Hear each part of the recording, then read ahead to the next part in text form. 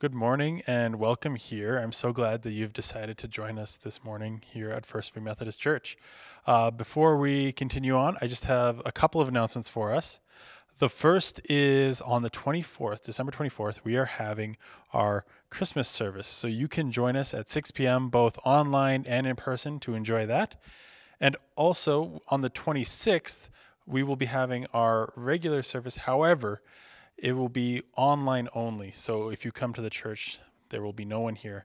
So we want to give you that option to stay at home with your family and enjoy this Christmas holiday with them at home.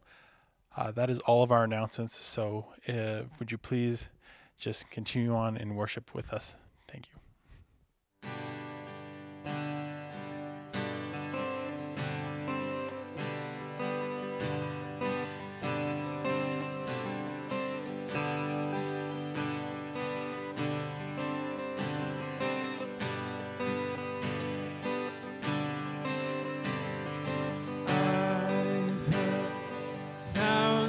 Stories of what they think you're like, but I've heard the tender whisper of love in the dead of night.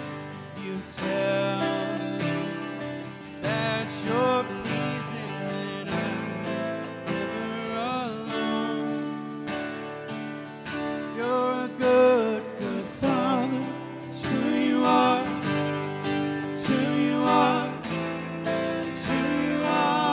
and I'm loved by you. It's who I am, it's who I am, it's who I am. I've seen many searching for answers far and wide, but I know we're all searching for answers. Only you provide, because you know just what we need before we say a word. You're a good father. It's who you are. It's who you are. It's who you are, and I'm loved by you. It's who I am. It's who I am. It's who I am. You are perfect in all of your ways. You are perfect in all of your ways. You are perfect in all of your ways to us. You are perfect in all of your ways. You are perfect in all of your ways. You are perfect in all of your ways to us.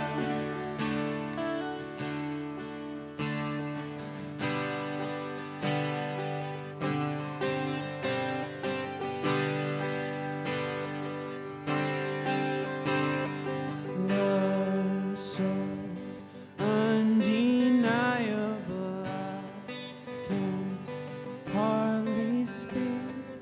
Peace so unexplainable, I can hardly think as you call me. Deeper still as you call me. Deeper still as you call me. Deeper still into love, love, love. You're a good father. It's who you are.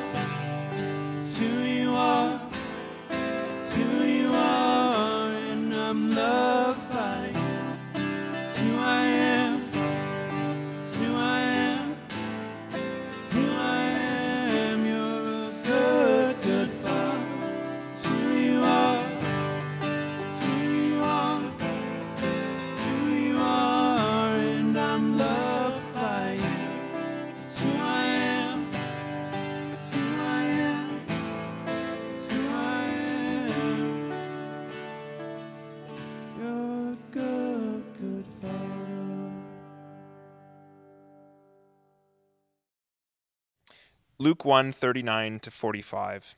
At that time Mary got ready and hurried to a town in the hill country of Judea, where she entered Zachariah's home and greeted Elizabeth. When Elizabeth heard Mary's greeting, the baby leaped in her womb, and Elizabeth was filled with the Holy Spirit. In a loud voice she exclaimed, "Blessed are you among women, and blessed is the child you will bear. But why am I so favored that the mother of my Lord should come to me? As soon as the sound of your greeting reached my ears, the baby in my womb leaped for joy. Blessed is she who has believed that what the Lord has said to her will be accomplished." Sometimes when we are trying something new, or when we are facing a difficult decision, or when we want to celebrate something, or when we just feel lost and alone and uncertain about life, the universe, and everything, we needed a blessing. We don't always think of it that way or word it like that. We say we need advice or support or companions or someone to come along beside and lift us up again so we can see more than the tops of our shoes. We seek a blessing. For many of us, we go home and we ask Mom. We talk to Dad or brothers and sisters, close friends, those we grew up with, those who knew us best. We want them alongside. We want to be in their presence. Somehow we know that being there, being home, will make all things better. Maybe it won't be fixed or solved or wished away, but at least we won't be alone. We seek a blessing. Mary, faced with an incomprehensible burden and gift, ran to Cousin Elizabeth's house, looking for someone who knew a little of what she was going through, looking for a place to hide until the reality of her condition could become something real. And she received a blessing. The prophet Micah spoke of a blessing coming to an unexpected place, an unassuming town, yet by God's grace would become the means through which God would bless the whole world. Bethlehem, the little town of blessing. We seek a blessing. We light these candles, the candle of hope, of peace, of joy, and of love, as a sign that we know blessing, and we know waiting for blessing to be felt and lived. We light these candles as a sign that we still seek a blessing. It's time to go home.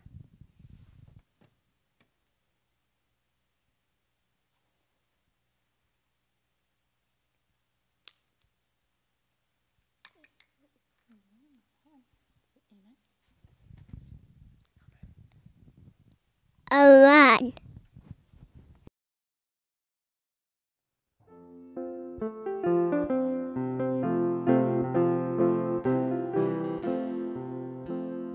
Go tell it on the mountain, over the hills and everywhere. Go tell it on the mountain that Jesus Christ is born. While shepherds kept their watching, or silent flocks by night, behold, throughout the heavens there shone a holy light. Go tell it on the mountain, over the hills and everywhere. Go tell it on the mountain that Jesus Christ is born. The shepherds feared and trembled when low above the earth rang out the angel chorus that hailed the Savior's birth.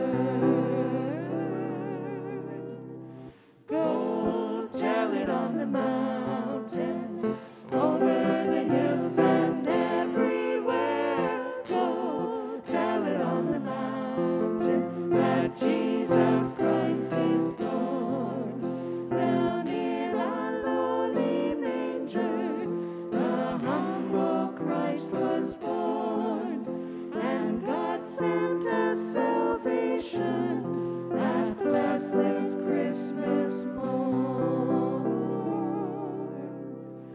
Go tell it on the mountain, over the hills and everywhere. Go tell it on the mountain that Jesus Christ is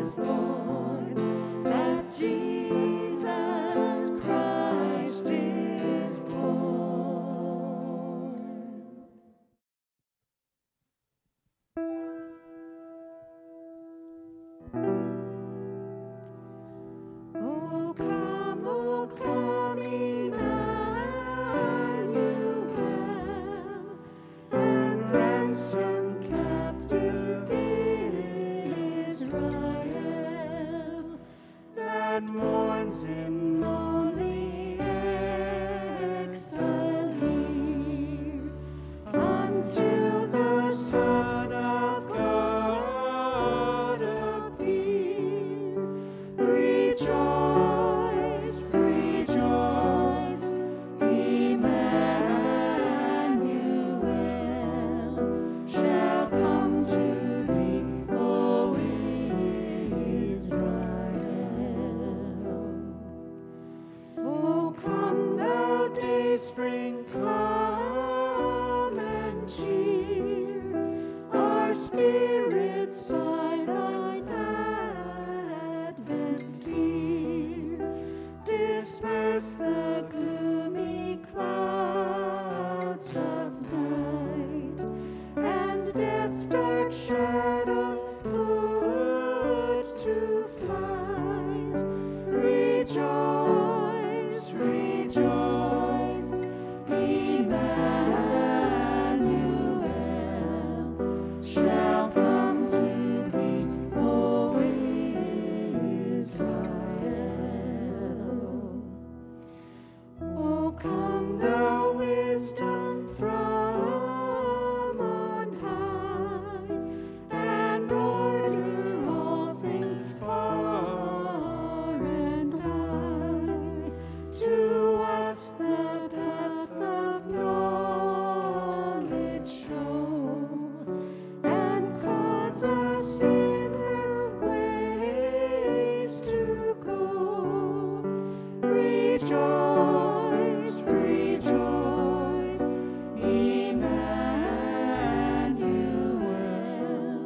shall come to thee, O Israel.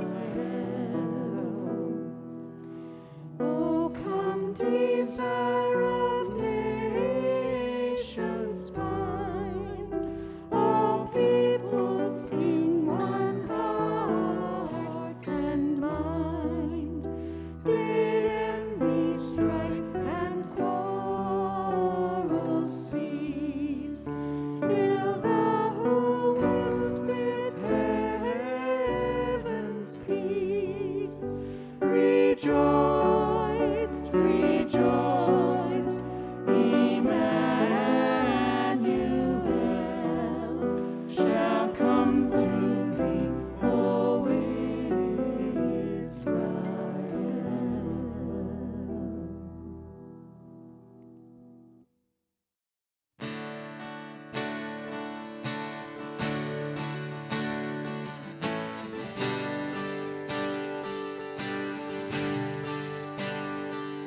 We worship the God who was. We worship the God who is. We worship the God who evermore will be. He opened the prison doors. He parted the raging sea. My God, He holds the victory. There's joy in the house of the Lord. There's joy in the house of the Lord today. And we won't be quiet. We shout out your praise. There's joy in the house of the Lord. Our God is surely in this place. And we won't be quiet. We shout out your praise.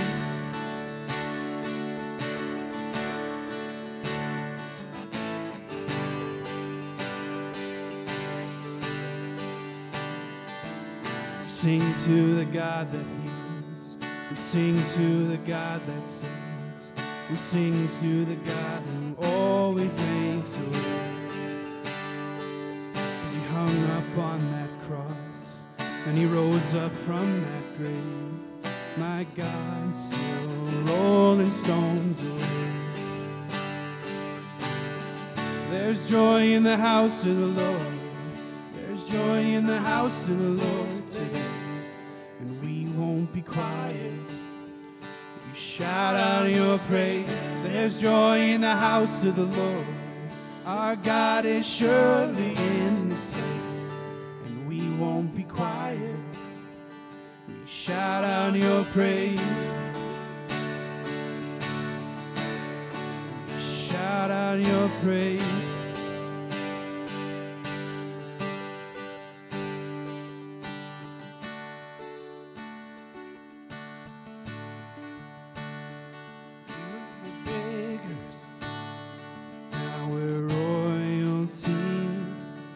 the prisoners, now we're running free. We are forgiven, accepted, redeemed by His grace. Let the house of the Lord sing praise. We're the beggars, now we're royalty. We were the prisoners, now we're running free. We are forgiven, accepted, redeemed by His grace. Let the house of the Lord sing praise. There's joy in the house of the Lord. There's joy in the house of the Lord today. And we won't be quiet. We shout out your praise. There's joy in the house of the Lord. Our God is surely in this place. And we won't be quiet. We shout out your praise. There's joy in the house of the Lord. There's joy in the house of the Lord today. And we won't be quiet. We shout out your praise. There's joy in the house of the Lord. Our God is surely in this place. And we won't be quiet. We shout out your praise. Shout out your praise. Shout out your praise. Shout out your praise.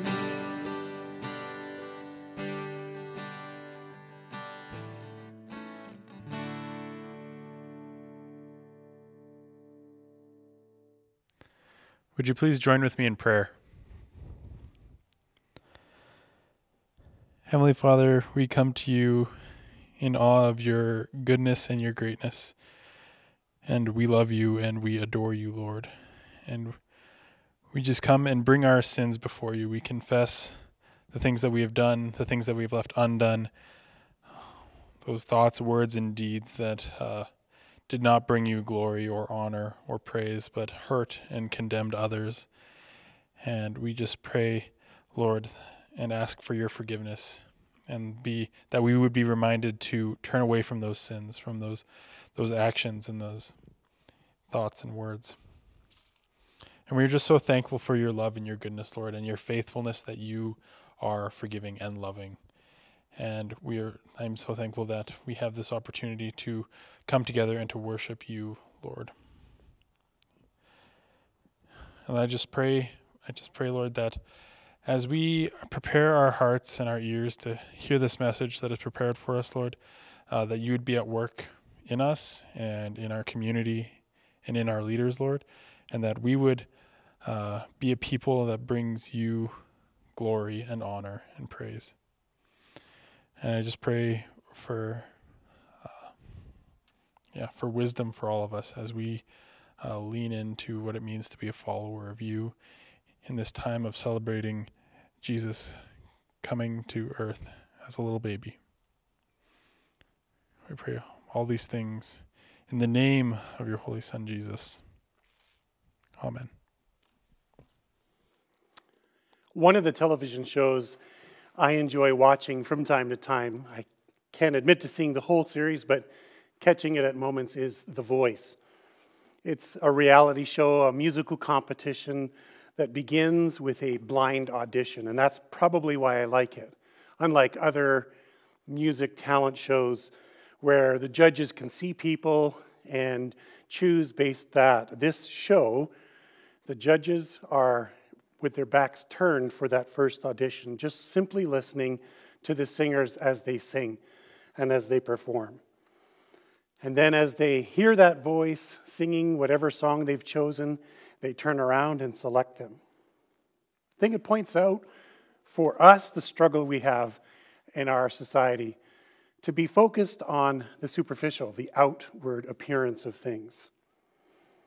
And so it's often we can sometimes focus on and focus on what seems significant and forget what is truly significant.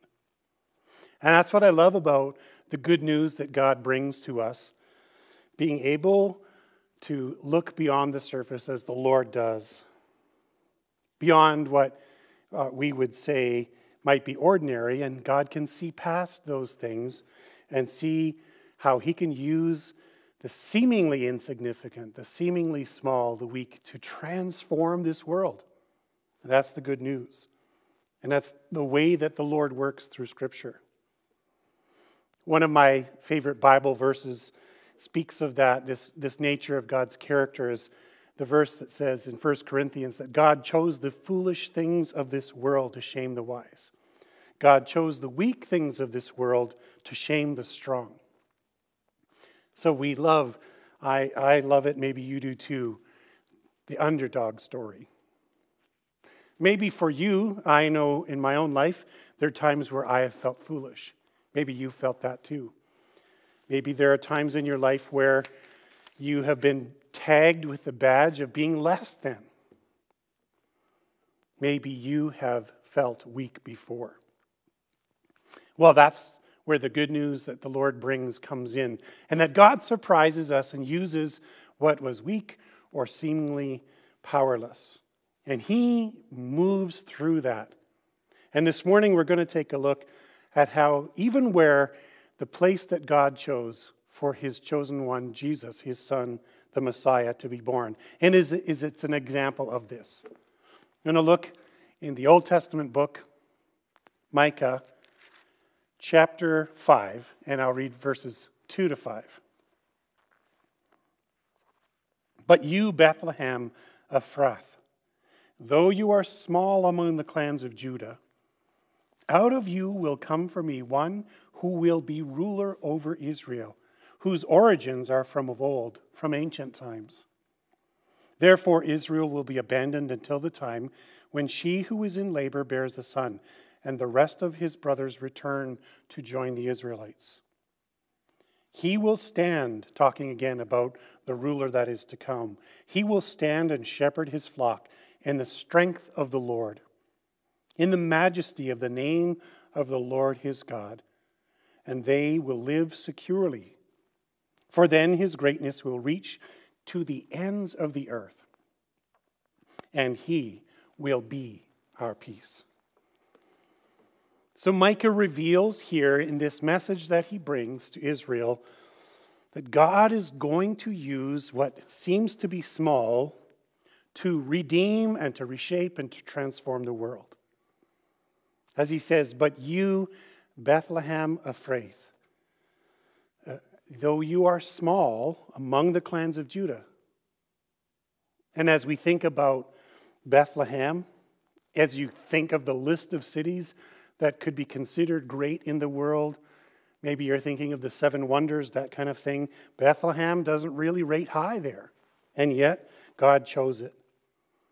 And technically, I guess we should say right off the hop is that technically Bethlehem's not a city. It was a village. In fact, scholars say there was maybe no more than 150 people that called Bethlehem their home. So that's a pretty small town. It's one of those villages that was kind of off the main highway. It was a bypass from the bypass, so to speak, right? It was just 8 kilometers southwest of Jerusalem. And yet, Bethlehem is chosen. Micah says, he has to distinguish it. He says, Bethlehem Ephrath, because there were other towns named Bethlehem. So even the name Bethlehem is not unique. But this Bethlehem is. There were Bethlehems around different places. And now, of course, as we move forward to today, there are Bethlehems all over the world. The name itself, Bethlehem, means house of bread. And the name Ephrath means fruitful. So you could almost get the sense as you hear that idea of the house of bread that this would be the home of the Pillsbury Doughboy, but it isn't. This is the town where Jacob, when he traveled with his family, had to stop as Rachel, his wife, gave birth to a son. So she gave birth to a son there. And then later in the journey in Jacob's life, as Rachel dies, then they come back to Bethlehem, and she was buried there. So one of the other names that Ephrath means is, place of ashes or heap of ashes. There's also another claim to fame for maybe what I would call this half-horse town. It was where Ruth and Naomi went. If you think of the Old Testament book of Ruth, and she travels there, and then Ruth marries Boaz, and they have a son named Obed, and Obed is the father of Jesse, who Jesse is the father of David. So this is King David's family hometown. Remember that whole story of King David being selected by the prophet Samuel, for those of you that know it, because David was really one of those opportunities for God to show and choose the least of these again. David was the youngest of his family. He was the smallest. He was kind of the runt of the litter. And as you think of David's family and his tribe, they were from the least in the tribes of all of Israel. So Bethlehem kind of falls suit with that. It's this small town, the runt of towns, and that's where King David comes from. Bethlehem. Oh, little town of Bethlehem. And this little town really has more happening than people realize. As you think of that story, I was reminded of it this week, thinking about Micah's passage. The story of the Christmas carol that we sing at this time. We've sung it a bit, and we're going to sing it again on Christmas Eve. So we haven't sung it this morning. It's a great example of how God's power moves through things that maybe are seemingly insignificant. Phillips Brooks was an Episcopalian minister from Boston. And right after the American Civil War, naturally, he had a fairly large church. He was a powerful preacher. He was feeling pretty exhausted, and so he took a time of sabbatical. And part of his sabbatical was to go on journey to the Holy Land. And so Phillips Brooks goes off to the Holy Land in the fall of 1865. And again, the American Civil War ended about April. And on December 24th, 1865, Phillips takes a horse, he rents a horse, and he travels outside of Jerusalem to Bethlehem. He goes to attend a Christmas Eve service, and knowing that the Church of the Nativity is there. And he finds himself caught up in the moment, and he's thinking as he rides on his horse and he looks around, he thinks of the fields and the hills where the shepherds are, where they would have watched their flocks, and where angels sang, heralding the birth of Jesus, God's Son. And then he goes to the church, and the service, he writes, went on for several hours, I think around 5 hours.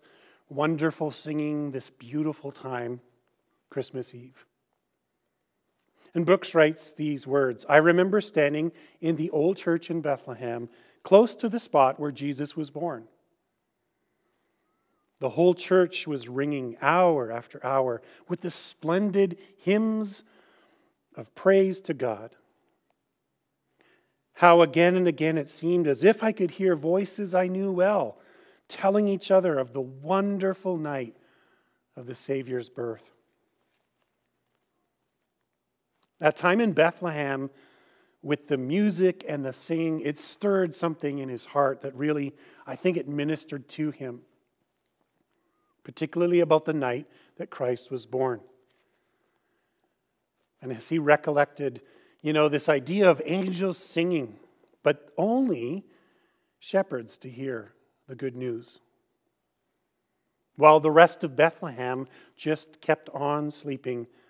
And for them, it was a dreamless night, and heaven was silent. Then 3 years later, he's back in ministry in Boston, and it's Christmas time, and he's wanting to offer his congregation something special, something that would stir their hearts. And so he remembers his time on sabbatical in Bethlehem, and he writes a poem, and then gives that poem, the 5-stanza poem, to the church organist, Louis Redner. Louis Redner was trying to come up with a tune, and history tells us that He couldn't come up with something until the night before they were supposed to sing. The children's choir was supposed to sing with the adults. And so he writes it, and those beautiful notes came to Louis Redner. And then that special morning they sang it. And the focus of the carol is the Bethlehem town, that place that God chose for his Messiah to be born. And those beautiful words, the hopes and fears of all the years are met in thee tonight. Talking about Bethlehem and about Christ coming. As Micah delivers God's message, he speaks to a nation that struggles under foreign attack. They're being invaded. And God is promising Israel, who is in this terrible place, of being brought home again. You can wait and be patient. You're going to return, and there will be the blessing of home again, God says. And he fits it into these words. And God's Savior, his anointed one, will bring someone to lead them. For years, the people have felt lost and maybe directionless. They've lacked any meaningful guidance. They've had kings, but those kings really haven't served God well. And out of Bethlehem, Micah says, as he delivers God's message, out of Bethlehem will come a ruler, a shepherd. He will lead us as a shepherd with strength. What kind of strength? The strength of the Lord. You know, we live at a time right now of this push for independence. It just continues to go on and on about wanting to be our own people and not worry about others, not worry about community, freedom of choice. But there is this reality that people need good leadership. They need people that are good stewards, wise leaders. And the Bible tells us, in fact, that without God's vision, without clarity of vision from God, the people perish. And one translation says. Or another way to say that is, without God's vision, the people cast off restraint. They're aimless. And when we're aimless, we end up getting ourselves in trouble. And so we need someone to lead us. And the promise that Micah gives here from the Lord is that God is sending his son, Jesus, to lead us. Jesus is coming as the shepherd to lead us home. And then Micah says, and they will live securely, for then his greatness, again talking about the Messiah, the shepherd, will reach to the ends of the earth. So not just in one single spot, but will go further to the ends of the earth. There is a truth being spoken of here in that, as Micah talks about God's invitation home, that home brings safety. Think about your life now just for a moment. How many times have you wrestled with fear? How many times maybe where you've felt insecure? Because I think each of us deal with insecurity at varying levels at some time in our lives. We can feel overwhelmed by the unknown. I mean, we like to have things a certain order. We like to be heading in a certain direction, knowing where we're going. Maybe you're uncertain about work or jobs. Maybe it's uncertainty about the relationships you have. Maybe there's uncertainty about health. The antidote to that uncertainty which breeds and bleeds into fear is hope, resting secure in the promises that God makes. And if we're found in Christ, then we find security, we find safety, we find this blessing of security and hope. And that's why Micah says, and he will be our peace. Micah's talking about political peace, but it's also talking about the peace of God, this invitation that God calls us to be home where we'll receive the blessing of peace. As we think of this season, as we think of Christmas, we can't help but think of it's a season of Emmanuel, God with us. And John tells us beautifully in his gospel that Jesus made his home, his dwelling among us. So this reality then is that he invites us, Jesus, invites us to be home with him. And then there's this thing that happens. Christ comes to live and be at home here, and then invites us to be at home with him. And then in turn, we're encouraged to go out and invite others into Christ's home. Imagine what that looks like if we live out this truth, this promise of one who leads us, who brings us security, and who brings us peace. Knowing where we're headed because we have a leader, we have this shepherd who leads us in the strength of the Lord. Where there's fear and uncertainty, he brings security and safety, and we can know peace. And that is the message that's worth sharing. And that all comes from this lowly little village, this backwater town in Judea, this little town of Bethlehem. Let's pray.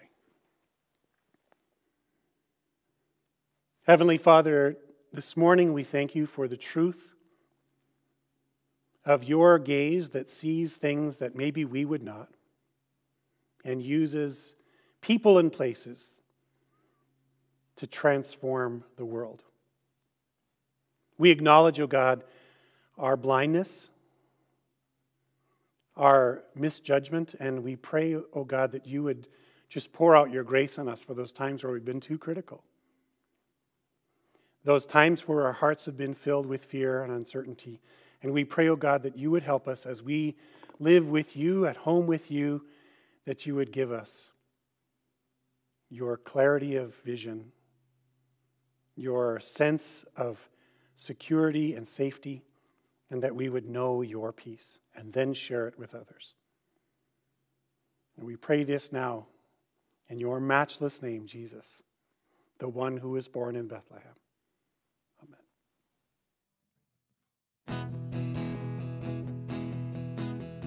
Joyful, joyful, we adore thee, God of glory, Lord of love. Hearts unfold like flowers before thee, opening to the sun above. Melt the clouds of sin and sadness, drive the darkness of doubt away. Giver of immortal gladness, fill us with the light of day. All thy works with joy surround thee, earth and heaven reflect thy rays. Stars and angels sing around thee, center of unbroken praise. Field and forest, vale and mountain, flowery meadow, flashing sea, chanting bird and flowing fountain, call us to rejoice in thee. Thou art giving and forgiving, ever blessing, ever blessed. Wellspring of the joy of living, ocean depth of happy rest.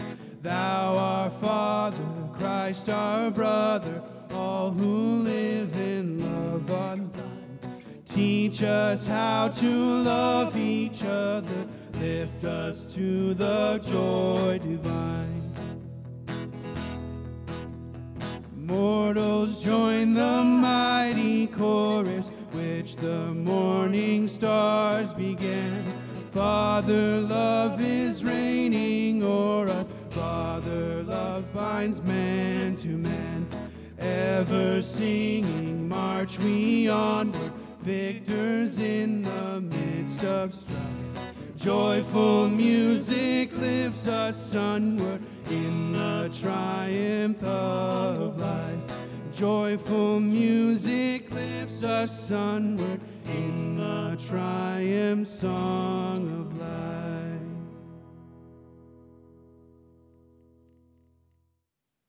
And now receive the benediction.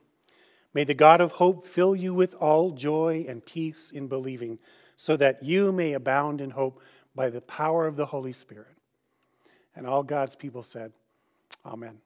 Thank you for joining us this morning, and hope to see you join us for our Christmas Eve service. Have a very blessed day. Merry Christmas.